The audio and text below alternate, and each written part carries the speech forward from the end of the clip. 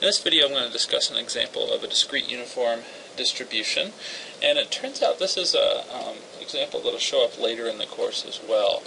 And this is going to be called the German tank problem, which is very commonly used in a course on mathematical statistics.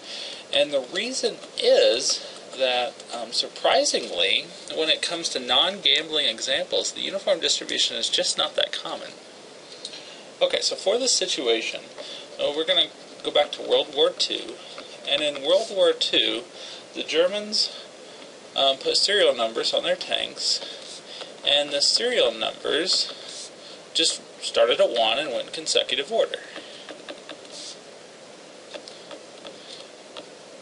And the capital N is going to represent how many tanks that they actually had.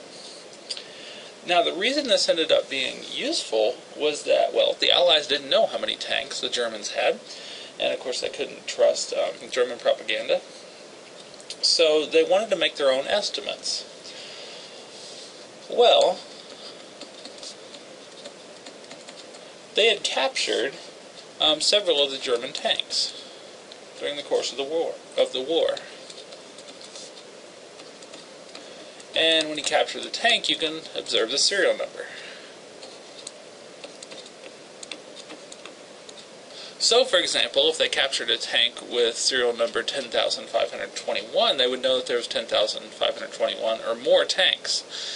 And if they captured 10 tanks, they have all those serial numbers, they can make an estimate for how many tanks the Germans actually have. But for now, we're just going to have the random variable x be the serial number of the captured tank. And the serial number will be 1 with probability 1 over n.